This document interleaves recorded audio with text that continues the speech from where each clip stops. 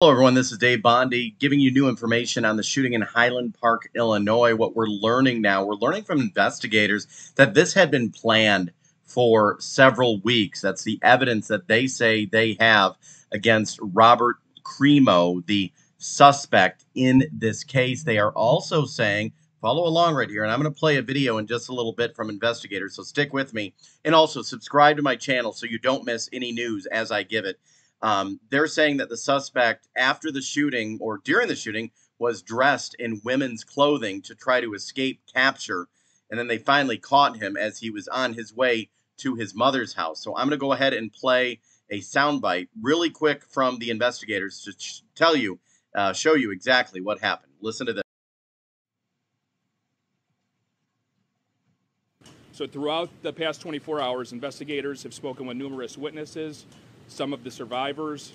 They've had the opportunity to review numerous video clips, both from cell phone video recordings and fixed cameras in the area, and they've conducted a number of other follow-up investigations.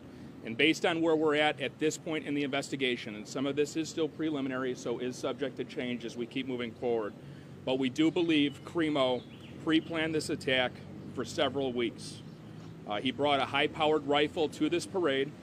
He accessed the roof of a business via a fire escape ladder and began opening fire on the innocent Independence Day celebration goers. The rifle was purchased in Illinois, and the information we have thus far is that it appears to have been purchased legally by Cremo.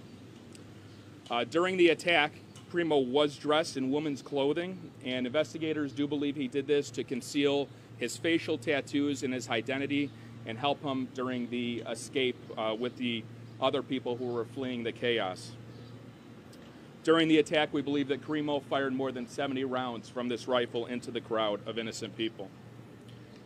Following the attack, Cremo exited the roof, he dropped his rifle, and he blended in with the crowd, and he escaped. He walked to his mother's home, who lived in the area, and he blended right in with everybody else as they were running around, almost as he was an innocent spectator as well. So there you go. That is the new information we are getting from investigators. Robert Cremo.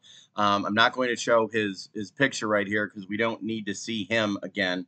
But that's the information we're just getting on what happened yesterday and how he was able to escape. He was dressed as a woman. 6 people have died. More than 24 were hurt.